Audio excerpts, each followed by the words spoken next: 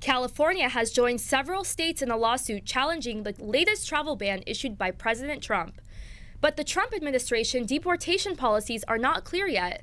Matador News reporter Janella Giglino is in the newsroom with more. Earlier this week, United States Immigration and Custom Enforcement officials tweeted that Daca students are not protected from deportation. This, despite Trump's administration saying they would only deport criminals.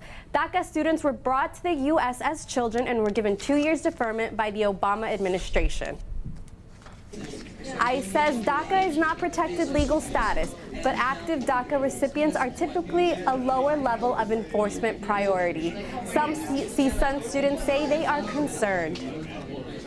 Not really considerate for these students. You know, they come out of pocket, although they may be having some financial assistance, they still pay, they still dedicated their time and their efforts into getting a higher education. And stripping them of that is just unfair. I feel like America is the land of the free. That's what people come here for, you know, live the American dream. ICE also added that deferred action does not prevent the Department of Homeland Security from executing a removal order. Any concerned students can get legal advice at the Dream Center here on campus.